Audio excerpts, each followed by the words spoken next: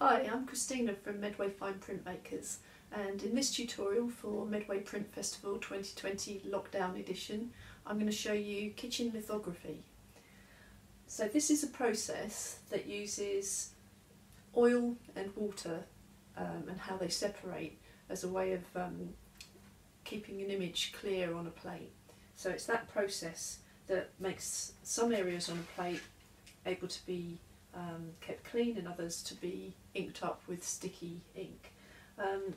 So that's the underlying science behind it, but it does feel a bit magical in the way it works. It's known for being a bit erratic, so if you don't get this working on your first go, then please give it another go. It's a very fast process and you might not get it right first time, but it's quite a quick turnaround, so you should be able to have another go straight away afterwards. So I'll run through all the things you need. This process works really nicely with tin foil, and we use Coca-Cola in order to process the image. We're going to use an oil-based ink, but the images that you get from it, they are quite faithful to a drawing. So if you like drawing, it manages to keep quite good tone in a drawing in the print. So it's a nice one if you're a fan of pencil work. Okay, so I'll run through all of the things that we need. So, like I was saying, Coca-Cola, just the cheapest one that you can grab hold of. Really don't need to buy anything fancy for that. We've got just some cheap vegetable oil. That will probably be best if you pour it into another little receptacle so you don't get your inky fingers over the kitchen one. You want some tin foil, and highly recommended that you go for extra strong, because you can use the budget one but you'll get annoyed by it. It kind of folds more easily and it's not as easy to work with. You get a better result from a stronger one. This is for clean up. We're going to be using an oil based ink, so this is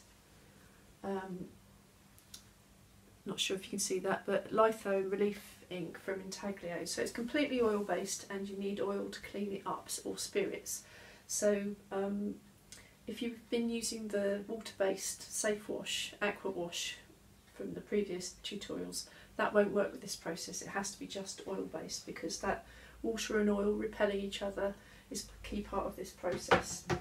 But Zest-it is a nice orange oil cleaner, like a natural cleaner, so it's much kinder on your skin than something like white spirit would be. So you can use that as a final wipe up. Some old magazines are useful just for keeping things clean. We've got some kitchen roll, quite a few bits of that is useful. I normally chop them up a bit so I don't use so much. Scissors, and we need some paper.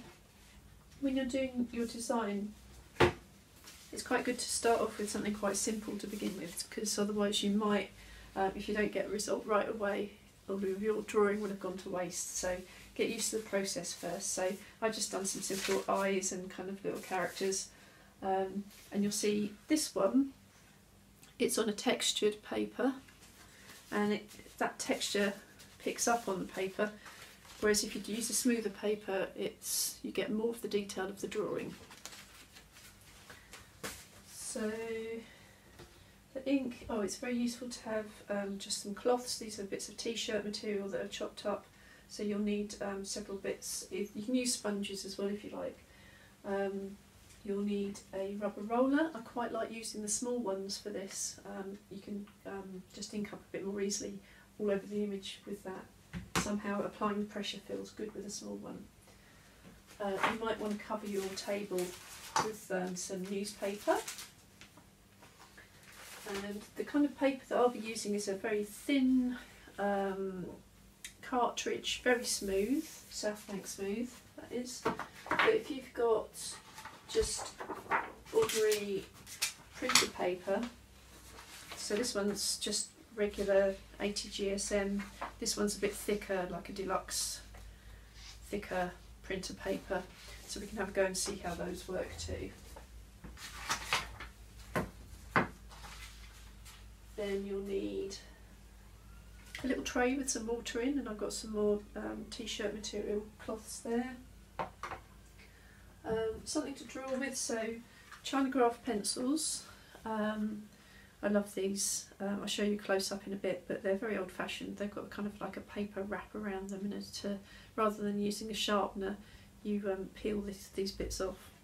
And then litho crayons as well. So these are very oily little square crayons that are made for this process. You can get from printmaker suppliers. But these you can just get in ordinary stationery shops, and sometimes places like Wilko's sell them. A little brush for brushing off any extra bits of the pencil marks on your plate. Something to burnish the paper with, so we've used wooden spoons in the past for burnishing. I like using this cow horn spoon, but a wooden spoon will do just as well. And then we need a couple of plastic sheets. So this is something I use a lot in the studio for lots of different things, palettes for making little screen frames and things. So you need one of these for rolling out your ink. It could be a tile or a plate, or even a glossy magazine, and then you'll need one to go behind your tin foil to act as a support for your drawing. So something flat and waterproof is a good idea. In a pinch you could do a kind of thick card, maybe a laminated card. So, and some masking tape to stretch out your tin foil. I think that's everything. Oh, I've got a pencil sharpener there, so I can just sharpen the very end of the Chinagraph pencil. I think that's it. Okay. We'll also be using the sink to do the processing part with the Coke, so it's good to have a washing up bowl and another thing to scoop up the Coca-Cola and keep pouring it over the plate when you're processing it. Okay, I think that's everything we need, so I'm going to get you to come over close up and I'll show you what to do. I'm going to take this foil, and the first really important thing to note is you must not touch this anywhere that you want to transfer your printable image, because the grease off of your fingers will make printable marks, so you don't want to touch it. So get it out of the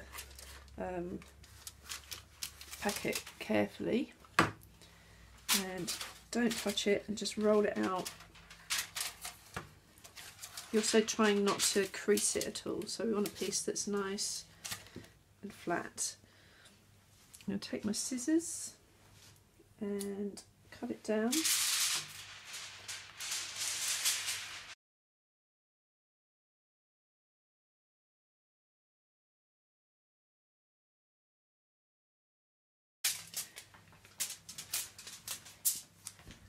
So get it as flat as possible. I'm going to put this one back in the box. I tend not to use the tear off part of the box because it tends to crease things up more, so I'm only touching this around the edges now. I'm just going to trim it off a little bit at the top here, which is worse at the top.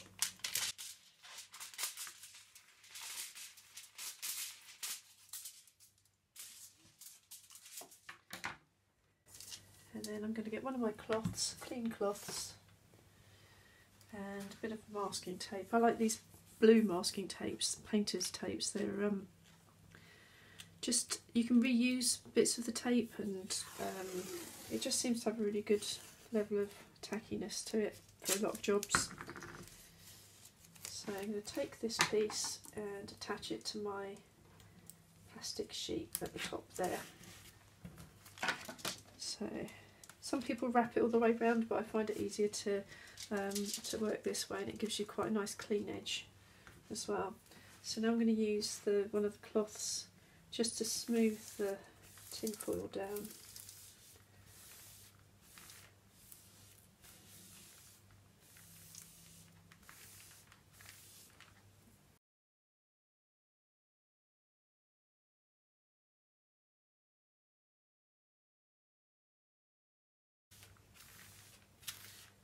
Okay, so it's key to be gentle with this the whole time, so you're trying not to make too sudden moves, and we're definitely not touching that with our greasy fingers.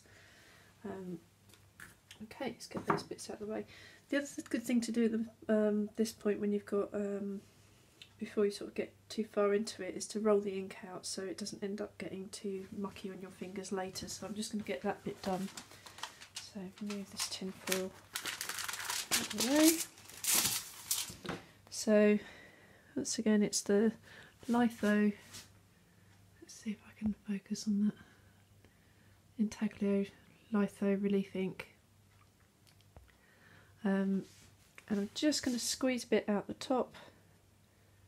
If I get any of this on my fingers, I'll just use a bit of vegetable oil and a bit of soap to rub it off. You could wear gloves if you want to not have to keep washing your hands. So that should be enough, and I'll get this out of the way. So I'm just going to roll this out. So when you're rolling out this ink, you want to pick up a little bit to begin with and sort of spread it out. And one of the key things of rolling out properly is that you keep lifting the roller up so that it doesn't just keep getting the same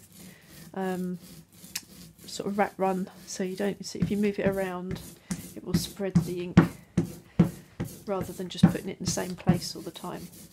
So I've just picked up a bit of the ink. I haven't taken the whole lot, and I'm going backwards and forwards, and I'm trying to get this good and even. So it shouldn't be hissing too much. It should just be making a soft noise.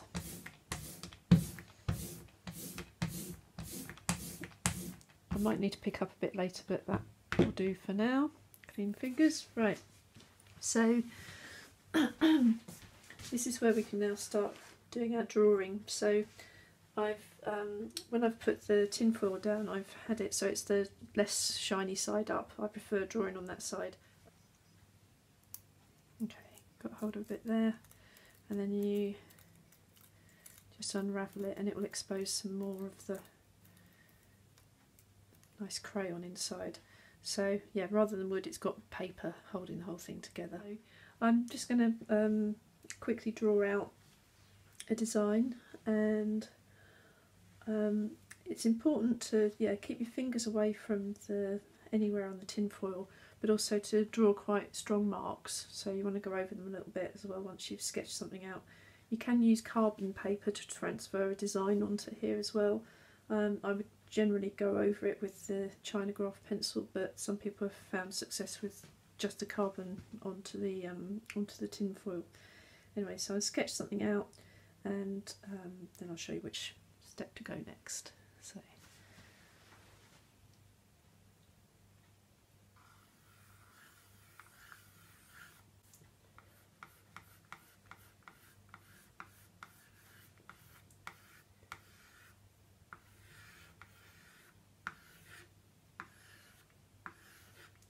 I would suggest doing a variety of marks with your first one. So do something quite simple, but maybe try out doing some lines, some really sketchy stuff, some things like sort of dots, some cross-hatching bits. Just try out some different marks so you can see what becomes more reliable in the final result. So I'm just going to go in a bit heavier with this.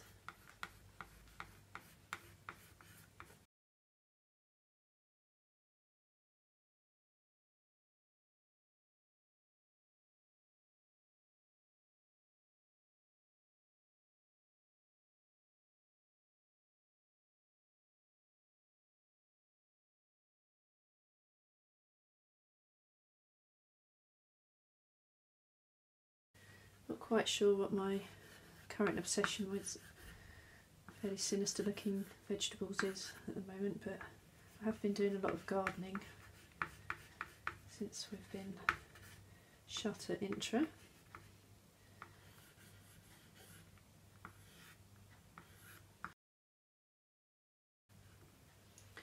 If you need to get further into the picture, just use something else to lean on so you don't end up moving your hand onto the plate.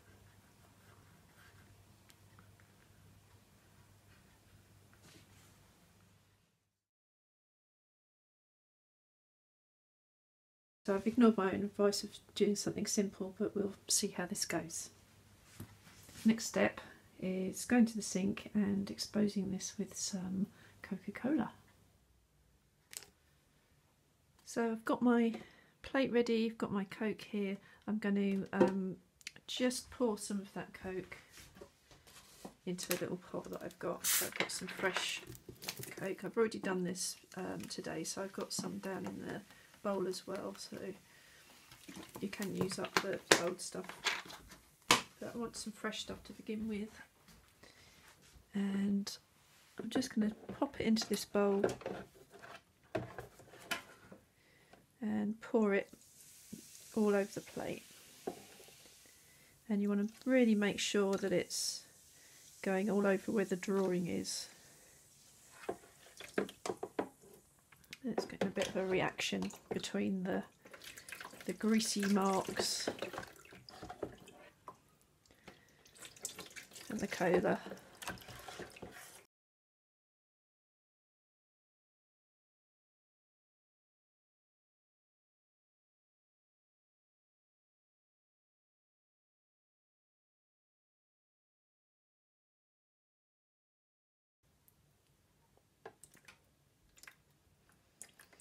Okay, I think that's long enough. So I'm going to shake off as much as I can, and then just give it a little bit of a wipe up with some kitchen towel to get all that wet cola off of there. So I didn't get an awful lot on the back there, so that's why you can get away with something like a laminated cereal box or something to use as your backing if you don't have a piece of plastic like this. So once again, I'm trying to be as gentle as possible. It's very easy to make creases at this point, so trying to avoid that as much as possible. So I'm just going to use a bit of the vegetable oil. It doesn't need loads.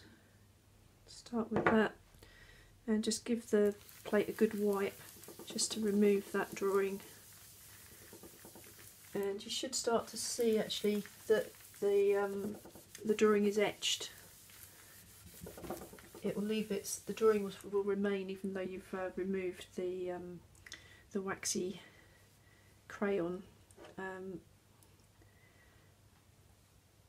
You'll be able to see the mark of it underneath as you clean it off. I'm not sure if you can see it from there, but I'll do a close-up once I've removed it all. I'm going to try and get as much of this oil off here as now as possible, with still being careful of the plate and making sure I don't get any creases, extra creases in there. It's very easily done. So once I've wiped it off as much as I can with the oily cloth, get another clean cloth. See if you can take a little bit more off.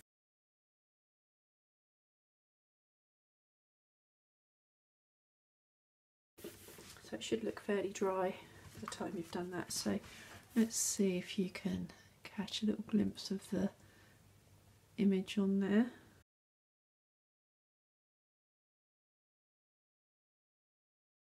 If we take a little bit of the water, so squeeze out one of your cloths and just give it a gentle wipe over the top, and perhaps you can see the image just starting to appear now in the way that it's repelling the water. So the water should be kind of running away from those areas that the greasy drawing was underneath. So can we see that? Okay, now I'm going to start inking up, so I'm going to get some of this ink on the roller, and let's see if it is happy. Yeah, so it's picking up all the places where the greasy drawing was. You want to go quite carefully at this stage, so I'm going in quite gently. I want it to only go on the areas where the drawing was. Sometimes if it gets either too dry or if you have too much ink on the roller, it will start to go everywhere. So you can add more and more in lots of different goes. So start off gently. She's doing pretty well on most of those marks, even the ones that are quite pale. So I'm going to actually put a bit more water on. So in between, you don't want the plate where the drawing isn't. You don't want those bits to dry out. So keep it wet. Your ink is oil based, so it won't smudge unless you press too hard. So just go gentle over the top of it. So I'll pick up a bit more ink. It will gradually add enough for us to do our print.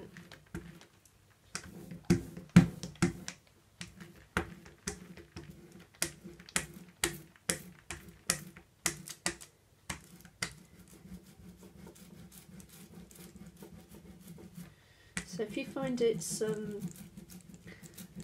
going onto the plate in places it shouldn't, it's probably because the plate is too dry. If the plate was completely dry, then the ink would just go all over it. And now I just need to get a piece of paper to go over the top of it. And it's wet underneath there, so this paper is going to have to be able to soak up a bit of that wet, the water on the plate. But this is going to be good for the job. We'll see whether the photocopy paper is up to the job in a minute, because we can get several prints out of this.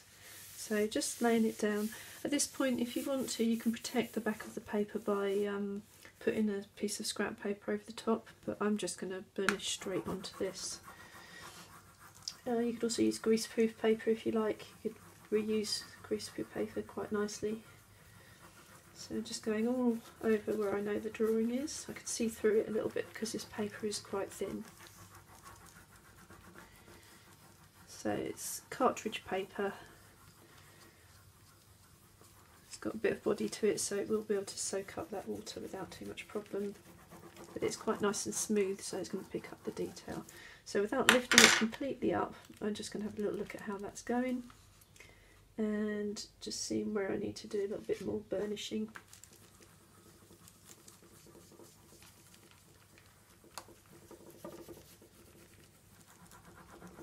If you feel sometimes with the paper, if it's quite thin, you can feel it getting a little bit stuck as the water's coming through the paper.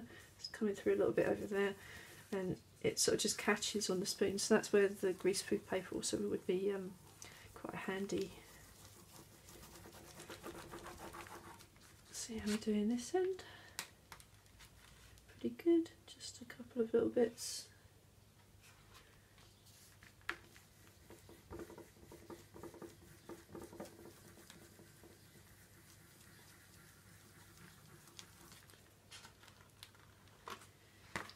There we go. Oh, it moved just a little bit, so it's slightly blurry. So I have to see if I can do a little bit better on the next one. Okay, so this paper is now damp, and in order to dry it so that it's not crinkly when it's dry, you want to wrap it in a couple of pieces of tissue paper. It's oil-based ink, so it's not going to permanently stick to the tissue paper. So wrap it in that and then put it underneath the heavy book, and then it will dry nice and flat. Just move that one out of the way. Let's have another go. So I'm going to ink up again. I want to wet the plate once more.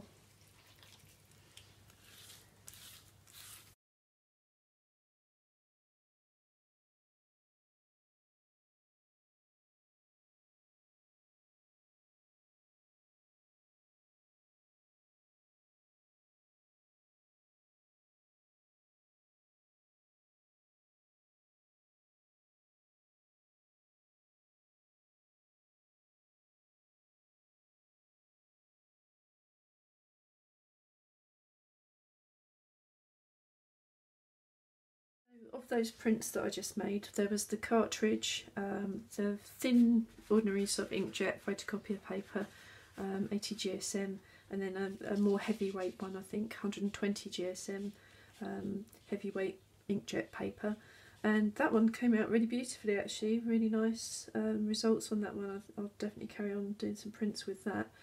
This one didn't work out so well. I think it's because I had to put another piece of paper over the back of it when I was burnishing it, because the water really does come immediately through, so that's a bit too thin for my liking. But you can see the print, you know, what have we done now? About 5 prints here, and it's still holding up really nicely, so I could easily get another good 10 or more out of this. But what I'll show you is how to clean up the plate. Also, when it's drying out, so this will have dried out, let's help it along a little bit. If you've just forgotten to add a bit of water in between inking up, and you find that it ends up kind of sticking a bit, you can just get a bit of water on there and rub it up. And unless you've been, I was quite heavy-handed with that one, but you'll find it will still go back to those original marks, and you can clean it up. So don't despair if you end up forgetting to wet the plate. It will wipe up clean again, as long as your etch worked okay. Okay, so if we want to take this off, then we'll use the oil again.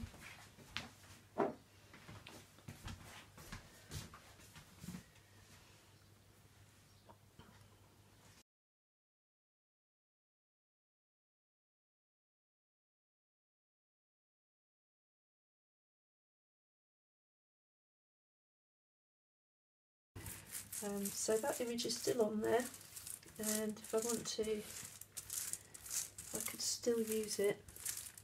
So I've just taken it down like we did originally when we cleaned the image off, taking it down to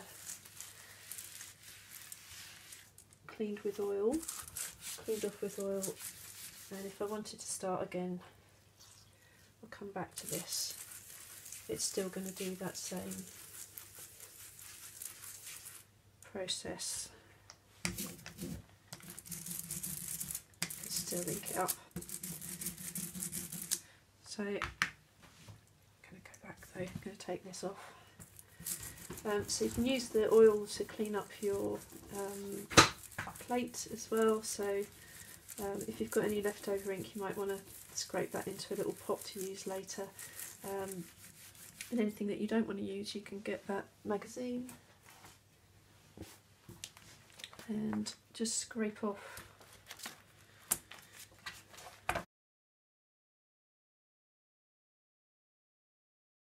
you can scrape off the worst of the ink.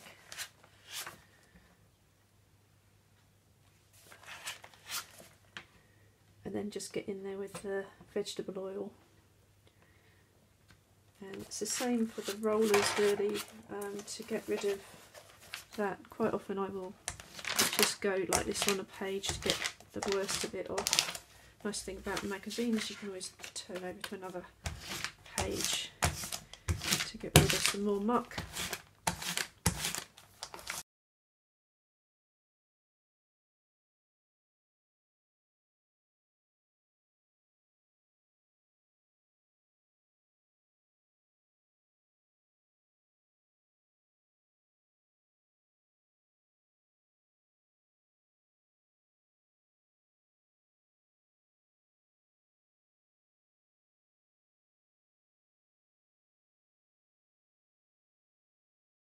With my Zest-it.